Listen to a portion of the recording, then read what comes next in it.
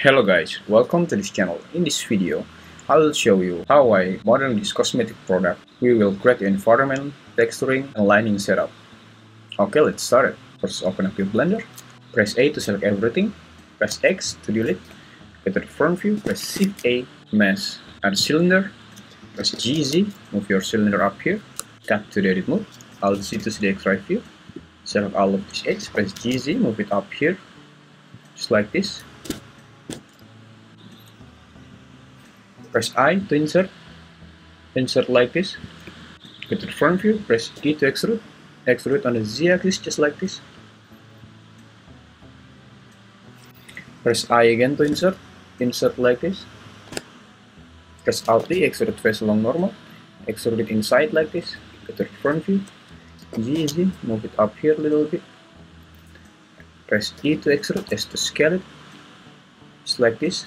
Press E again to extrude it on the Z-axis, just like this, and select this edge, and select this edge, Ctrl B, bevel it, just like this. Select this edge and this edge, Ctrl B, bevel it, like this. Press 2 on your keyboard to change it to the edge mode. Unselect everything, go to select sharp edge, Ctrl B, bevel it, just a little bit, like this. Okay. We're gonna create just simple dropper bottle. Next, press Shift A, add another cylinder, GZ, move your cylinder up here, tap to the edit mode, S to scale it, press Shift Z to scale it without the Z-axis. Just like this. Alt Z to see the X-ray view. Select this edge, press GZ, move it down here like this.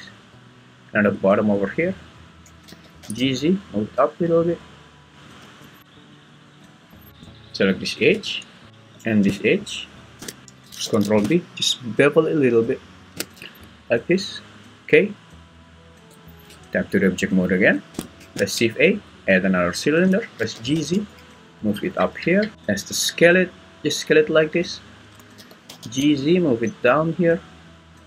Yep, just like this. Press Ctrl I, apply the scale. Tap to the edit mode. Alt Z to see the X-ray view. Select this edge. GZ, move it up here. And Ctrl B, just bevel it like this. Include the segment. Just like this. And press Ctrl R to add a new loop cut over here. Select this edge. Press S to scale it. Just like this. Select this edge, Ctrl B, bevel it. Okay, just like this. Press A to select everything. Press Ctrl 2 to add a subdivision modifier. Right click, shade smooth. Next, press Shift A, add a circle. Press GZ, move your silver up here. Tap to the edit mode. Alt Z to see the X-ray view. S to scale your silver. Scale it like this. Press E to extrude, Z, extrude on the Z-axis like this, way down over here, and press E again, extrude on the Z-axis again, just like this. Press Ctrl R, add a new loop cut over here, press S to scale it, just like this, and select this edge again, press EZ, move it down here, S to scale it, just like this, and select this edge. Select this edge and this edge. Ctrl B, bevel it. Just like this. Tap to the object mode. Select this object. Tap to the edit mode. Press 3 on your keyboard to change it to the face mode. Press Alt on your keyboard and just select this face. It will select all of this face around here. Shift D to duplicate it. Press P, selection. Tap to the object mode. And we will name this one label. And this one bottle, and over here just name it cup, this one dripper, and the last one right click, shade smooth, just name it dripper. Okay, next what we're gonna do, press Shift A at empty line axis, press F to scale it. Scale it like this and select this bottle and the label. Select your empty, press Ctrl P, object keep transform, and press Shift A again, add an empty, add a circle, press RX 90 degree, press GZ, move your circle up here, as the skeleton just like this. Select this object, and this one, and select your empty atlas over here, empty circle, press Ctrl P, object keep transform, and select over here the empty, and empty over here, Ctrl P, object keep transform. If we move this empty, it will move out of the bottle pot, but if we move this empty, only the dripper will move, just like that. Next to do is, let's add an environment. First, we're gonna change this to EV to cycle. I'm only using CPU, but if you have a graphic card, just use a GPU. The next sample, I'm only using 50. Color management, I'm using filmic and high contrast. We need another window over here. At the front view, Shift A, add a camera, go to the right view, move your camera back here, and change the resolution over here at the output property. I'm gonna change it like 1440 and 1920. At this window, change it to view camera, just like this, and move over here at the viewport setting, turn off the scene light, scene world, and turn off this one, and press T. Okay, we need to add an environment. Let's download the environment. We don't need to create everything. Just go to the quixel.com. You need to log in first. You can download the free 3D asset over here. There's a lot of 3D asset. What we are going to use is this one, and this one. I will gonna leave the link download in description below. After you download it, just extract the folder and back to our Blender. Go to the file, import, FBX. Let's find the ground first.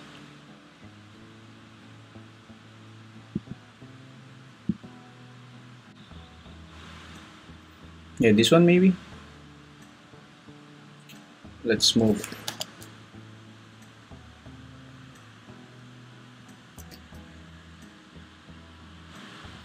Rotate it.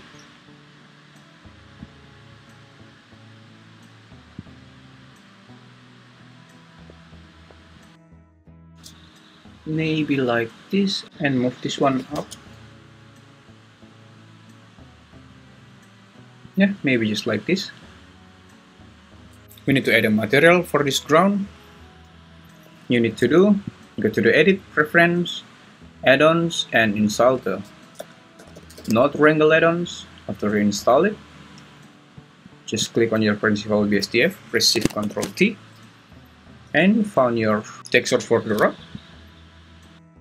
This is it, and we only gonna need one of these, this one, and maybe displacement, the fuzz maybe, and the normal, and the roundness.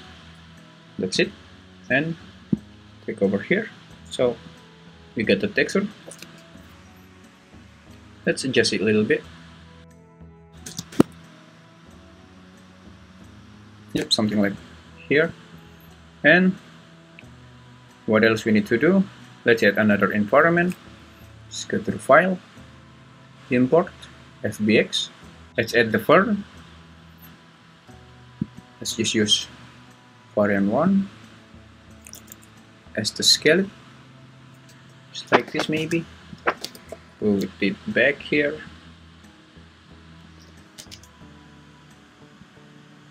And let's add the material. Just name it fern, and select this principal BSDF, press Shift Ctrl T, and go to the fern folder, the texture, it should be the atlas, and just press A to select everything. That's it.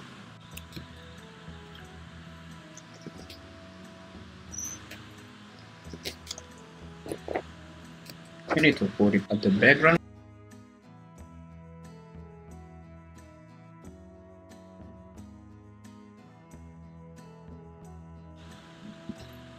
Somewhere over here, and Shift D to get it.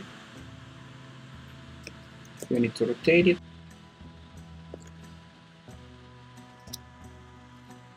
and let's add another import FBX. Maybe let's gonna change the variant, maybe variant 3. The skeleton, let's see how it's look. And for the material, just use the fern.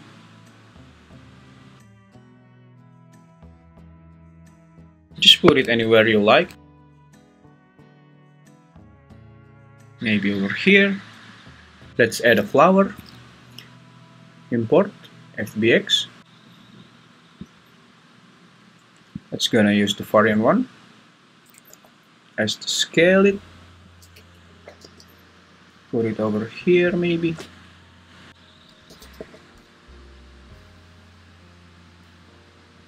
Yep, just over here. And for the texturing, at your principal BSDF, just name it flower.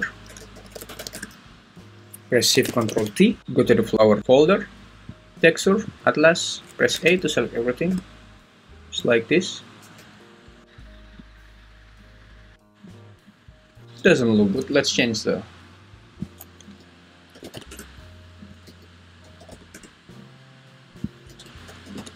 resolution.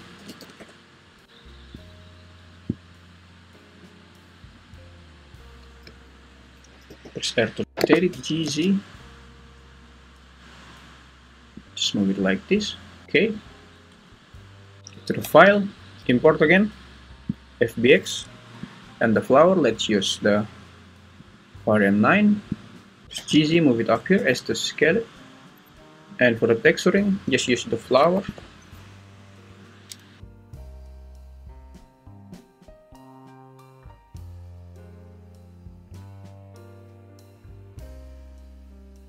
Yeah, I guess something like this. And go to mesh, add a blend, RX 90 degree, press GY, move it over here as to scale it. Let's add a texture over here for the bottle. New material, just turn down the roughness, make it 0.001, and transmission, just make it full transmission. And let's change the color, maybe a little bit brown, just like this. And over here, new material, just make it black and roughness, turn it down, just like this. For this one, new material, let's increase the metallic, full metallic, and turn down the roughness.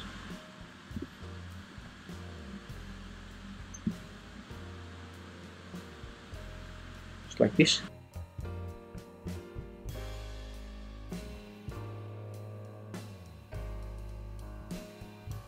And for the level, new material, we need to go to the back view, press slash on your keyboard, and select this edge, press U, mark seam, U, unwrap, press slash again,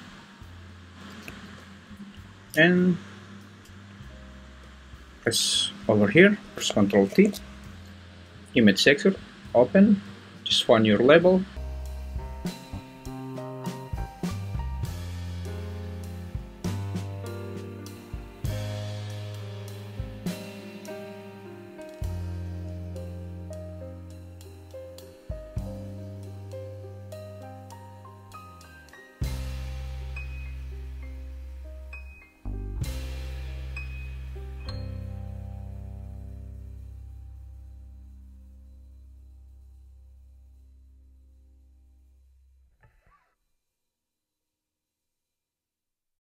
And just like this.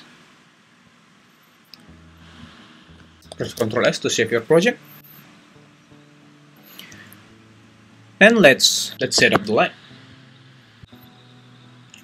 Here, turn on the lighting scene and scene work. Press Shift A, light, area light, and X to rotate it 90 degree. Go to the top view, press GY, move it somewhere. Move it over here and change your pivot point to the 3D cursor. R to rotate it. Increase the power, maybe like something like this. It's too bright. R to rotate it.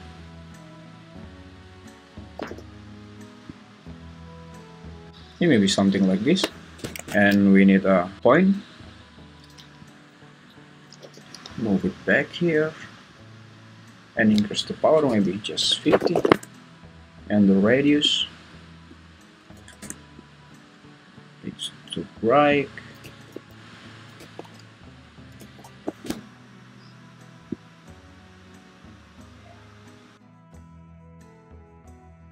Let's hide this first.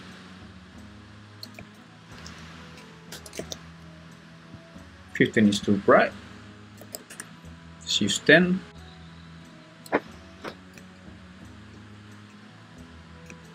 The power source is depending on your object scale.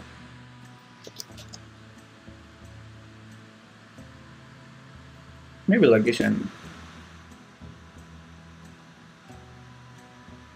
yep, just like this. Let's bring back the area light. Just 50.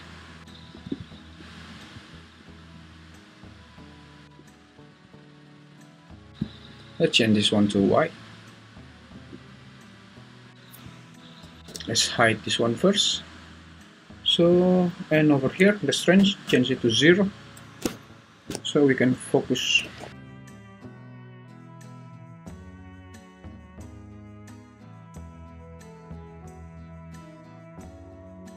Somewhere over here, and simply duplicate it again.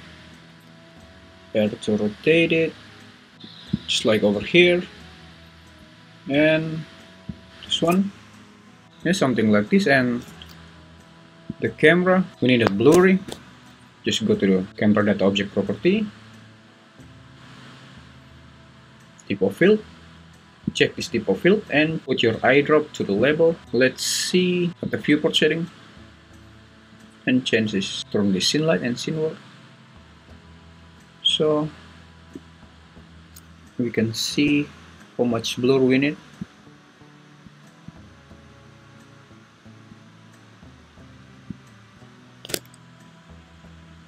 Something like this, I guess.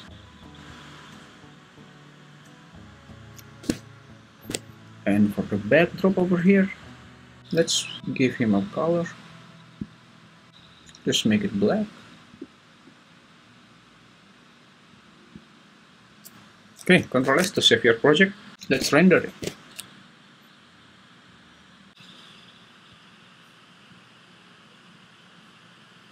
And that's it. Thank you for watching.